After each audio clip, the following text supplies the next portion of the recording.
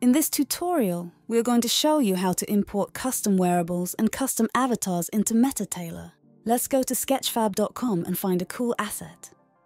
Here is an awesome free cyberpunk jacket made by the artist Dejan31. Go ahead and download the asset OBJ file. Let's jump over to METATAILOR and select an avatar. First, click Import and select Cloth, Accessory. Next, import the OBJ file. The item will immediately appear in the viewport. You can add textures during import, but we're going to skip ahead and add them later. Clicking different categories will snap the item to a relevant region of the avatar's body. Select Jacket as the item category and click Next. Now you are in the pose matching stage. Use the gizmo tools to line up the item and then click Start Pose Match. It does exactly what you think. Let's line up the elbows and wrists to match the pose of the jacket.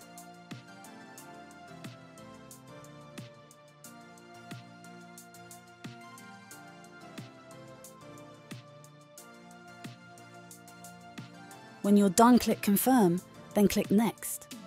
Congratulations! You've just pose matched, fitted, rigged and converted this jacket into a fully interoperable 3D wearable. Now let's add those textures.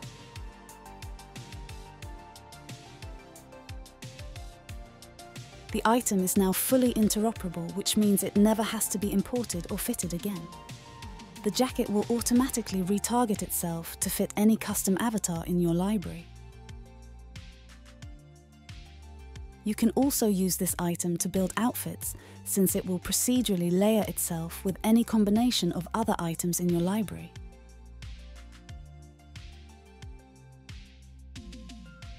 In this next example, let's import an item directly from Marvelous Designer. First, save and export the item as an objet or FBX.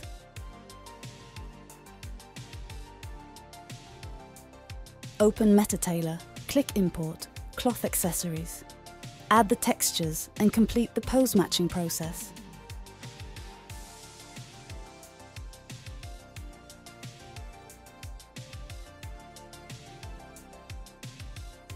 Great! Your item is now part of your interoperable asset library.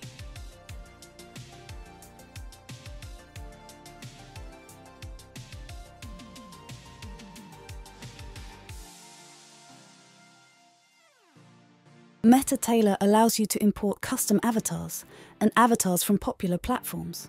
To start, let's jump over to Mixamo.com and download Romero the Zombie. Back in METATAILOR, click Import. This time select the Avatar Import option. Import the Avatar FBX. The avatar will appear in the viewport with any embedded materials already applied. Click Next and review the landmarks. Landmarks are how METATAILOR maps out the proportions and measurements of an avatar. The landmarks will automatically map to the avatar, but you can refine and adjust the landmarks by clicking on them. When you're done, click Next. That's it. You've just imported an avatar. Now you can open the content browser and start crafting. To get started with METATAILOR, head on over to metatailor.app and sign up for the early access. We can't wait to see what you create.